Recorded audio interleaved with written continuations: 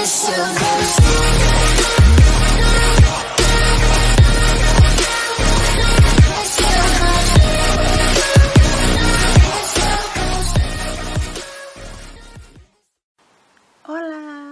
Hi guys! I haven't been updating because we got some bad news, and this is update about our pregnancy. I haven't been updating because on our second visit to the doctor, they told us that we were gonna have a miscarriage, and we didn't believe it because, you know, when you see your baby, when you know, you feel him, you get symptoms, you just know that he's there, that your baby's there. But then on our second visit, they told us that the baby measured 8 weeks and 5 days, and I was supposed to be 9 weeks, which is not far off. So we were like, okay, well, it's normal. Maybe I had my period calculations wrong. And then from there, they told us, look, there's a heartbeat. And then when we were gonna hear it, there was no heartbeat. So they told us, they told us, and there was no heartbeat. So we were so devastated, we were sad, we were crying, we couldn't believe what was going on. So then from there, we went home and started crying all day. Then from there, I didn't believe him. I started reading that sometimes it could be a mistake. It could be a mistake. So then from there, I started reading saying that sometimes the way that the baby is positioned, or the way that it's too small.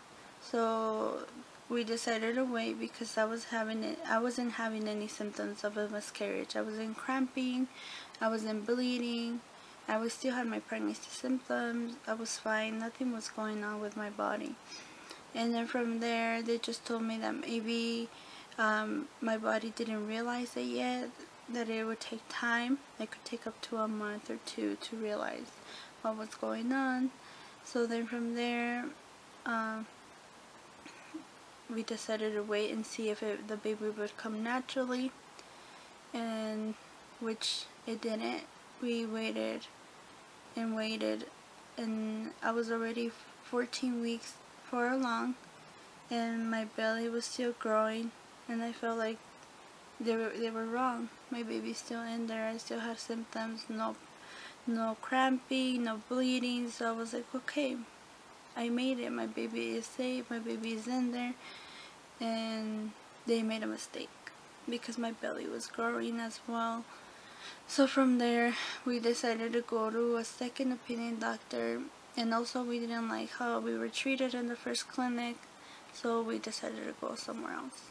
From there, when we went to somewhere else, I was getting ready for an ultrasound, and from there, they told us that yes, the baby stopped growing at 8 weeks and 5 days, that I was supposed to be 14 weeks, and that I was going to have a miscarriage, that I was going through a miscarriage. There was no heartbeat.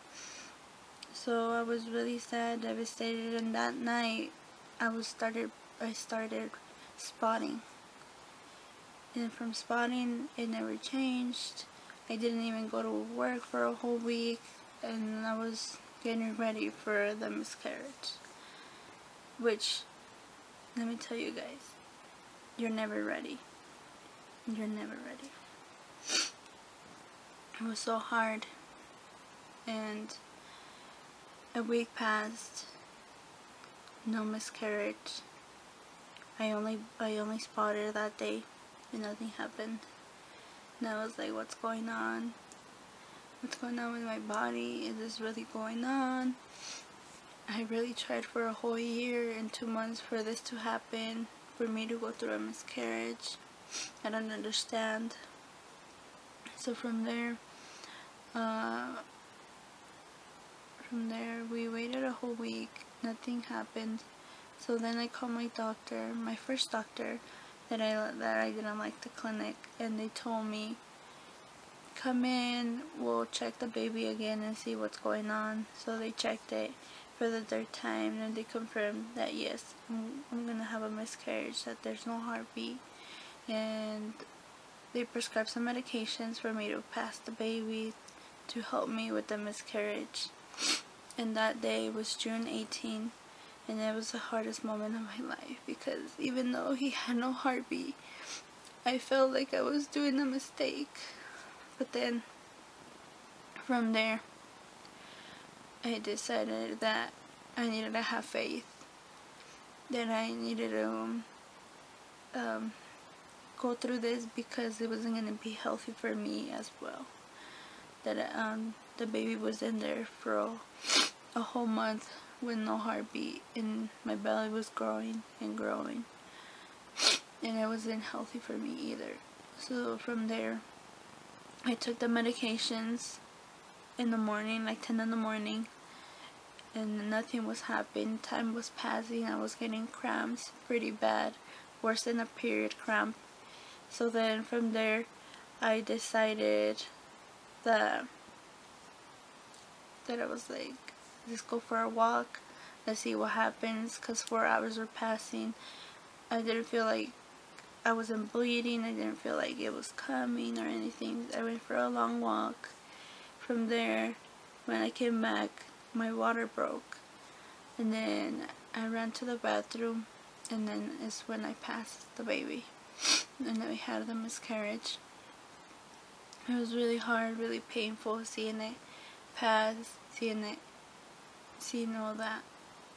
So I bleed for a whole week and a half when it finally was over, and over with the miscarriage, but it's still in my heart. I'm still in pain. It's still really hard for me, because it was my first baby, and we struggled for so long, and we went through so much for this to happen, and I don't understand, and I will never understand why it went like this. But I have faith that one day I'll become a mother. And now I have a little angel looking over us, and it's really hard, guys. But whoever has gone through this or is going through this, just remember, have faith. I know it's not easy, but you'll get through this. And this is why I haven't made any videos, because it's been already a month since I went through this, and it's been so hard. I missed work for almost a month because I was going through all this emotional, all this miscarriage and bleeding, that it was so hard for me and for my husband. He could stay with me for 2 weeks, which I was so thankful and so grateful that he was able to be with me for 2 weeks. And I'm very, very sad it went this way. But like I said, I have faith that one day I'll become a mother. Thank you for watching. Please subscribe.